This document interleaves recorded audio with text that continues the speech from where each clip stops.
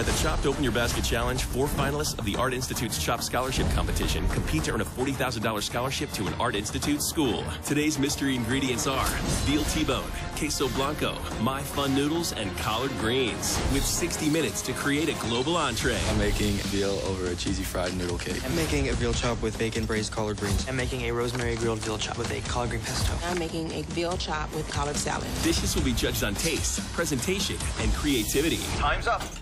Today's judges are respected chefs from the Art Institute schools. I really like what Katrina did with this. The cheese sauce I thought was dynamite. I really like the way Devin handled this veal. Flavorful, very creative. I think Nathan was really thoughtful with good texture and balance of flavor. Sam put a real good sear on that chop. It had wonderful flavor. Well done. The winner of the $40,000 scholarship is Devin.